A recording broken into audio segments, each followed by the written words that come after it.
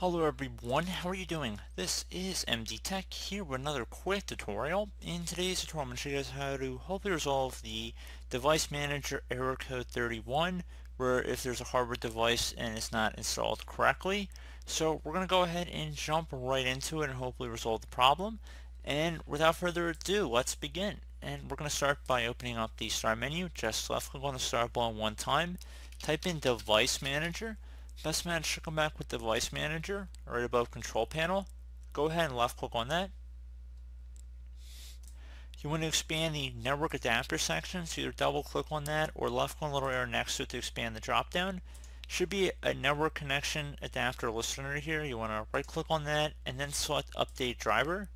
Select Browse My Computer for driver software, locate and install driver software manually, and then select Let me pick from a list of available drivers on my computer. Should probably be one listed in here, so go ahead and select that and then select next. You want to left click on close.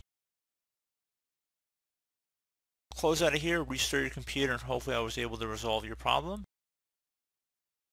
If you had any system restore points saved in your computer, you could also try that as well as another method. So I just want to put a couple different options out there for you guys. So I do hope that this brief tutorial was able to help you guys out, and as always, thank you for watching, and I do look forward to catching you all in the next tutorial. Goodbye.